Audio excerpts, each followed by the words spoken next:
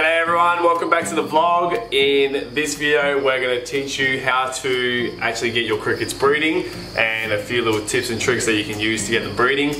This is going to be vlog number 22, so that's pretty cool as well. Alright, let's get into it.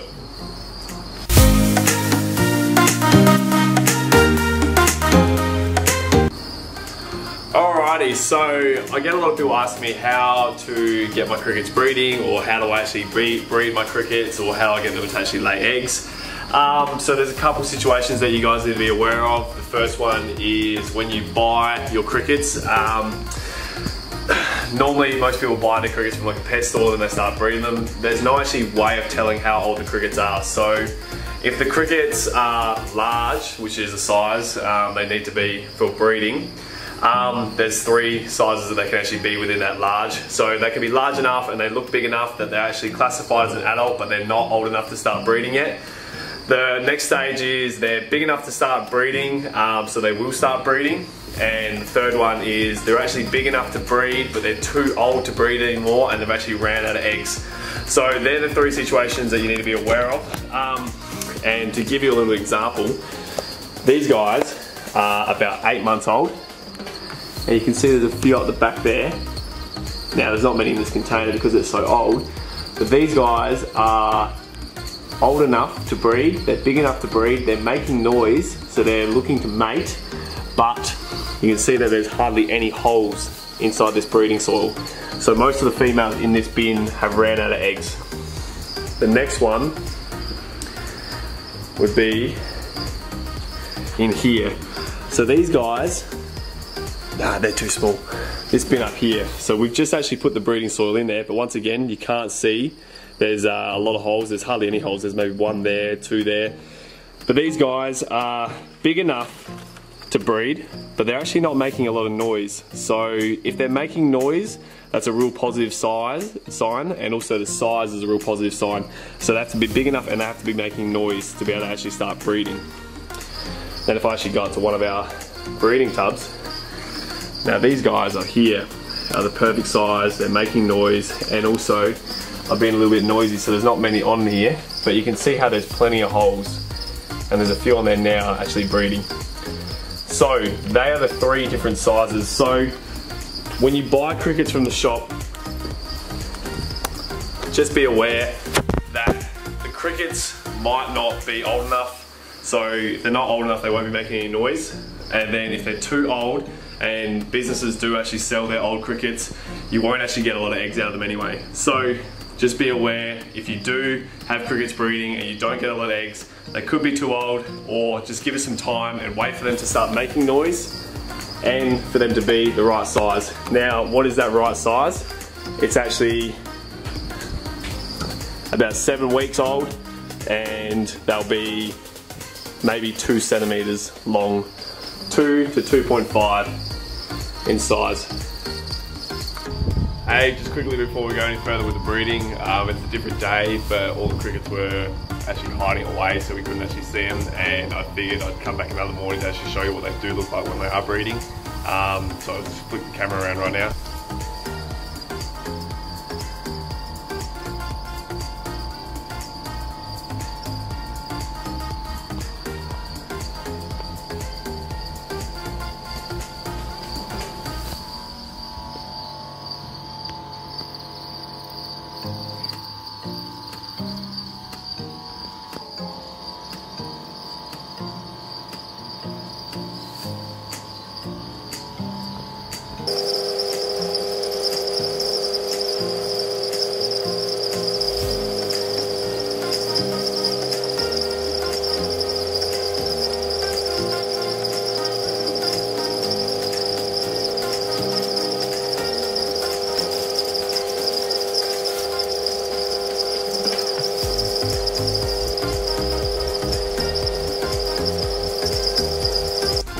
Okay, so the next thing you guys need to consider is heat.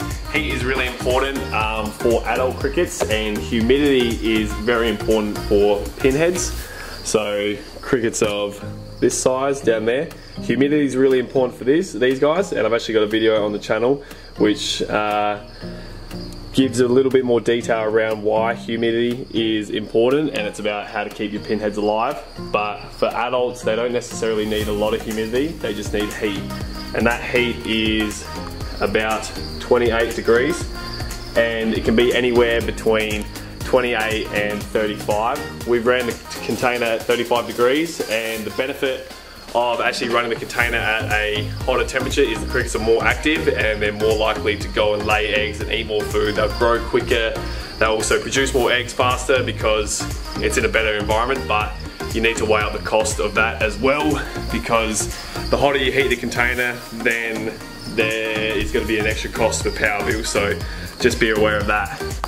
Okay, so the next thing is food. Now food isn't a huge factor, but obviously if the crickets are not eating well, then they won't be very active because they won't have enough energy to be able to actually produce eggs. So just finding something that gives them a lot of energy. So we use oats, wheat and barley for our mix, and then also the oranges and with the water. So it's not a huge factor, but it is something that you need to consider. So just get your food right in the container or in your bins as well. Alright, and another thing that you guys need to be aware of is the coconut husk, or the breeding soil that we call it. So we use coconut husk, and the reason why we use this is because it soaks up moisture really easily, and it stays damp for a very long time, so it actually holds their moisture. Now that's what it looks like when it's wet, and this is a fresh bin, so over the next few days you'll see more pinheads starting to come here. But I'll take you over to the other container just to show you guys what it looks like. Now, coconut husk is very dry, and this is just one of our bins of coconut husk. And you can see there's a little bit wet in there already because this is our older stuff that we use, and it's already been broken up and used a couple times. And in here, I'll show you what it actually looks like when it's fresh. So we just have bins of coconut husk just sitting here, and it comes in these massive square blocks. They're actually quite heavy. I'm not even sure if I'm going to be able to get it out one-handed. So yeah, we've got 2 blocks just in here, and that can fill up one of those bins that you just saw, just one of those cubes alone. So, and then this is actually the coconut husk that we're going to be using tomorrow when we change the breeding soils, so you can already see this is nice and damp. You don't need to have it wet already, this is just left over from yesterday. So there you go, coconut husk, very effective. Okay, so that is everything for actually getting your crickets to breed. Just take into consideration the stuff that I said at the start of the video if you're just starting out, about how old your crickets are, because companies, when you do buy the crickets, they will either be at the end of their life stage, or they're even at the start of their life, or start of their breeding life. So just take that stuff into consideration. As you go on, as you keep farming crickets, it will get easier and easier, and it will be a lot more consistent. So in summary, just make sure that the crickets have plenty of food and water so they're happy and have heaps of energy, and also the heat and the humidity. The humidity is not super important for adults, but it is important for pinheads and their growth. So make sure you have the right temperature. The other thing is making sure that the coconut husk is nice and damp, so it has to be wet for the crickets to be able to lay in, because if the eggs dry out, then you'll be in big trouble later on and you won't actually be able to produce any pinheads. So keep that stuff into consideration, and we'll see you next time. If you do have any questions, do send them through. My old man's just walked in, say g'day. G'day. And yeah, we'll see you next time on the video. Bye.